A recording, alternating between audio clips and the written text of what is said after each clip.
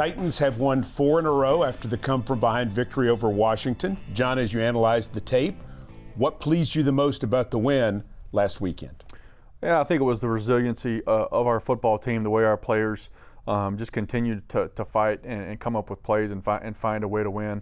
You know, this is a tough league. It's tough to win every week, and we're just really proud of our coaches, our players, and our fans for staying in it there till the end. Lots of different guys keep coming through for this football team.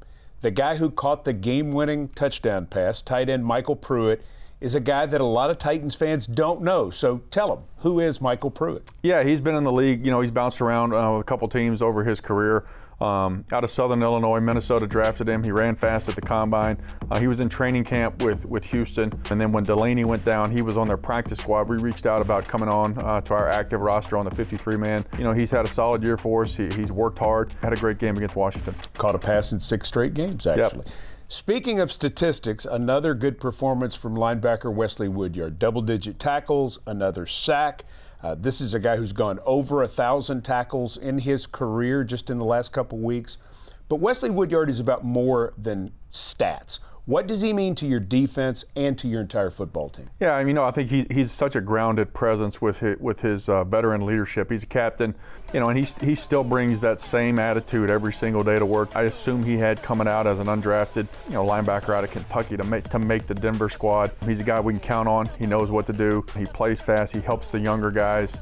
He's good on the field. He's great in the community. Former Walter Payton Man of the Year. Glad he's on this football team. You're playing Indianapolis this weekend. It's the second time that you've played them. And I wonder, when you take on division opponents for a second time, is the biggest thing that you use to prepare the first game that you played against that division opponent? Yeah, I mean, you certainly look at that and you analyze that and you break it down, see what went wrong and you know, maybe some things that you can build on that were positives for you. But you really look at the last scope of games that they played and see how they're adjusting to this formation or how they're tailoring maybe this blitz and try to get a beat on what they're doing currently.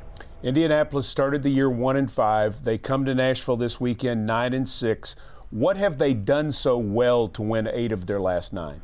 Defensively playing really well, you know, really flying around. I think they're in the top 10 in several statistical categories. Offensive line continues to do well. I think they've allowed the fewest sacks in the NFL, so they're protecting Luck.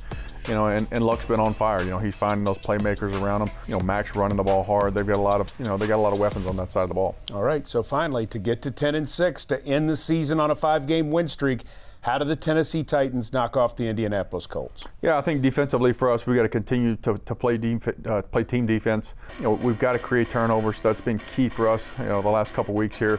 Offensively, you know, we got to establish the run game. We got to do a good job of protecting the quarterback. You know, we got to get open and make some explosive plays down the field.